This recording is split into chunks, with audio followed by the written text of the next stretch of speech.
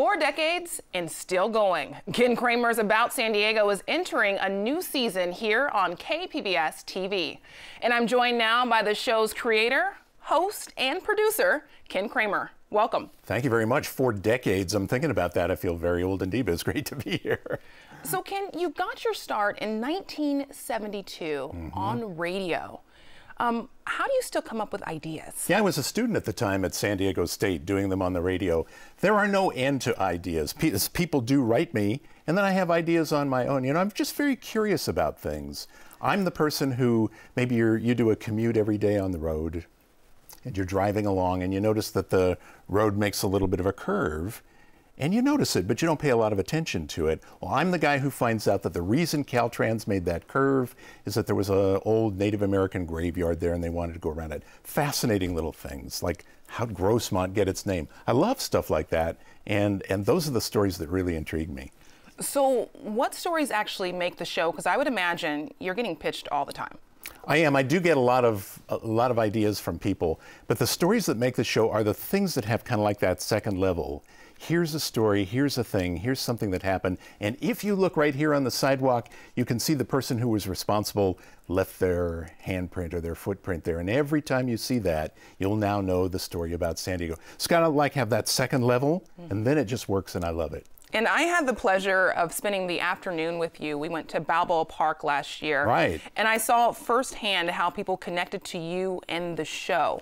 What do you think it is about your storytelling that really resonates with people? Well, I think everybody loves to have their decision to live in San Diego validated. I mean, it makes them feel good about, oh yeah, you know, I actually think that this place is more than just the zoo. It's more than just the Navy and different things like that, and lovely beaches. Right. It really has deep roots. So there's that. And then I also think there's a simplicity to the show, to be honest with you. I just sit at a table and I tell stories about San Diego, and there is a kind of a linear simplicity to it that isn't a lot of what you see on television today. Things are flashing and smashing and boom, boom, boom, boom. This is just, hey, I'm going to tell you a story.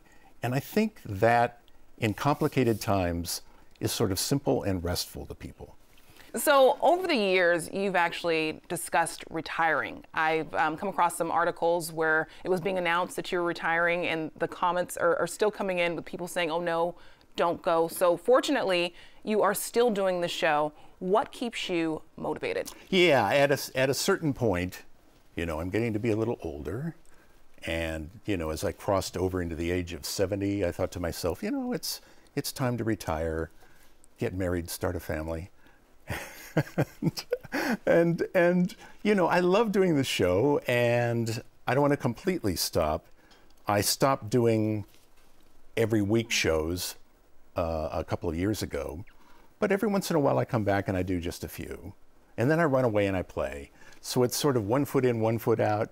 Yeah, I'm retired, but it's fun to do the show. There's a demand for the show. People come to me and they say, we want more, do some more shows. And I can't pretend I'm unaffected by that. So I will do some shows, and it's certainly not tedious and dreadful for me. I do enjoy it. It's why I got into the business after all, but not so much as I used to, every once in a while.